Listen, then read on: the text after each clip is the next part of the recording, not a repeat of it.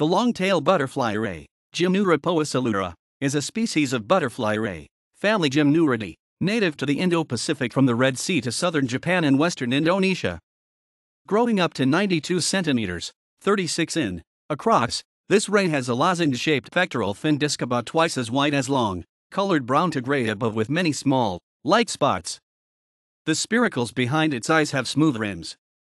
This species can be identified by its tail, which is about as long as the snout-to-vent distance, lacks fins, and bears 9 to 12 each of alternating black and white bands. Bottom-dwelling in nature, the long-tail butterfly ray frequents sandy or muddy habitats in coastal waters shallower than 30 meters 98 feet. Its diet consists of bony fishes, molluscs, and crustaceans.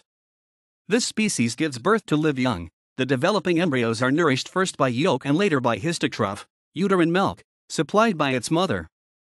There is no defined breeding season, and females bear litters of up to 7 pups. Used for its meat, the long-tail butterfly ray is often caught by artisanal and commercial fisheries. The International Union for Conservation of Nature, IUCN, has listed this species as near threatened, citing the high levels of fishing pressure within its range and its low reproductive rate. The long-tail butterfly ray was originally described as Raja poecilura by English zoologist George Shaw in his 1804 General Zoology or Systematic Natural History. He did not designate a type specimen as his account was based on an illustration by Scottish naturalist Patrick Russell, published a year earlier in descriptions and figures of 200 fishes collected at Visakhapatnam on the coast of Coromandel. The specific epithet poecilura is derived from the Greek poekilos, of many colors, and ara, tail. Later authors moved this species to the genus Gymnura. Further research is needed to determine whether the isolated long-tail butterfly rays in French Polynesia are in fact the same species as those from the rest of its range. Phylogenetic studies based on morphology and mitochondrial DNA indicate that the long-tail butterfly ray is closely related to the zone-tail butterfly ray, Gymnura, which shares much of its range in the Indo-Pacific. Another name for the long-tail butterfly ray is variegated butterfly ray. The pectoral fin disc of the long-tail butterfly ray has the lozenge-shaped characteristic of its family, measuring around twice as wide as long. The leading margin of the disc is gently sinuous, the trailing margin is convex, and the outer corners are mildly angular. The snout is short and broad, with a tiny protruding tip. The medium-sized eyes have larger, smooth-rimmed spiracles behind. The nostrils are positioned close to the mouth, between them is a short and broad curtain of skin with a smooth margin. The large mouth forms a transverse curve and contains over 50 tooth rows in each jaw, increasing in number with age. The teeth are small, narrow, and pointed. There are 5 pairs of short gill slits on the underside of the disc. The pelvic fins are small and rounded. The thread-like tail lacks dorsal or caudal fins, though there are low ridges along its length above and below. Its length is about equal to the distance between the snout tip and the vent, distinguishing this species from other butterfly rays that have shorter tails. Sometimes there is a small stinging spine, very rarely too, on the upper surface of the tail near the base. The skin is devoid of dermal denticles. This species is brown to greenish-brown to gray above, with many small pale spots and sometimes also a smattering of dark dots. The tail has 9 to 12 black bands alternating with white bands, which often have a small, dorsally positioned dark spot within. The underside is white, darkening at the edges of the fins. The long-tail butterfly ray attains a maximum width of 92 centimeters, 36 in.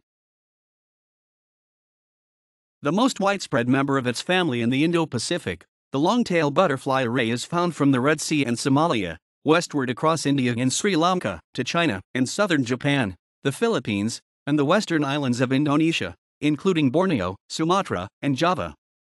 It has also been reported from French Polynesia, see taxonomic note above. It is fairly common in some areas. This bottom-dwelling species inhabits coastal waters at depths of 10 to 30 m, 33 to 98 feet, preferring sandy or muddy bottoms. It does not appear to migrate seasonally. The long-tail butterfly ray feeds on bony fishes, in particular pony fishes of the genus Leognathus, as well as molluscs and crustaceans. It is not known to shoal in large numbers. Known parasites of this ray include the nematode Histotroph poecilura and the tapeworm Acanthobothrium microcantha. Like other butterfly rays, this species is viviparous with the young sustained initially by yolk, and later by histotroph, uterine milk, produced by the mother. Adult females have 2 functional ovaries and uteruses. Reproductive activity proceeds throughout the year, with a peak from April to October. The gestation period is unknown, though it is possible that females bear more than 1 litter per year. The litter size is at least 7 pups and is not correlated with female size. The newborns measure 20 to 26 centimeters, 7.9 to 10.2 in, across and look like stingless miniatures of the adult. Siblings may differ from each other in color.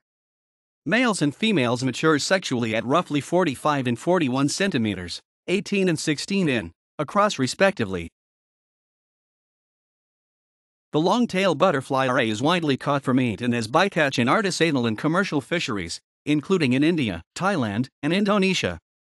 It is taken using bottom trills, bottom set gill nets, and to a lesser degree trommel nets and other fishing gear. Though specific population and catch data are lacking, the longtail butterfly ray is thought to be susceptible to overfishing due to its low reproductive rate and the fact that pregnant females often abort their young when captured. Given the high intensity of fishing pressure across most of its range, the International Union for Conservation of Nature, IUCN, has assessed the species as near threatened. References